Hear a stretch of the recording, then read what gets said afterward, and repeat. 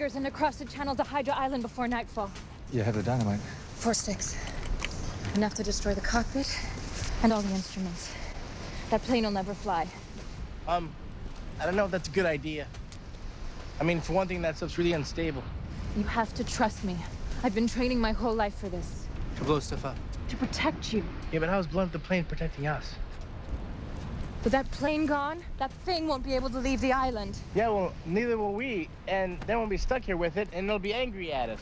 Jacob said Richard would know what to do. And Richard said to blow up the plane, correct? Yes. Well, Jacob never said anything about it to me.